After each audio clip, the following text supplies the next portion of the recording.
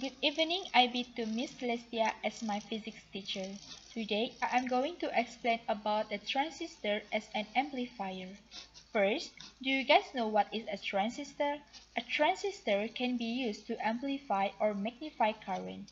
This is because a small change in base current causes a large change in collector current. Next, I will explain in detail about this diagram. At the left side is base current while the right side is collector current.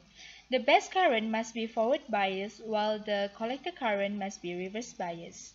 When we talk towards the microphone will change the sound energy to electrical energy. If there's electrical energy, automatically there's a current flow which is alternating current. The capacitor is placed at the base current to avoid or to block a direct current but allows an alternating current to flow. The total voltage of potential divider must be equal to the voltage of the source.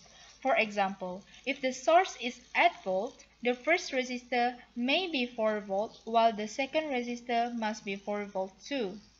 When the current flows into the transistor, the NPN type of transistor will magnify or increase the current. As a result, the sound that comes out from the earphone will be louder because increase in current. Now, we should know the functions of every component. For the first one, the microphone is to change the sound signal to electrical signal. The capacitor is to block a steady current from flowing into the transistor, which is block the direct current but allow alternating current to flow. The potential divider is to apply a portion of the total voltage across the emitter base. The transistor is to amplify the input waveform. Last but not least, the loudspeaker is to change the electrical signal to sound signal. As we can see, the magnitude of the blue waves is smaller than the magnitude of the green wave. This is because the green wave is formed after the transistor is being added. That's all from me. Thank you.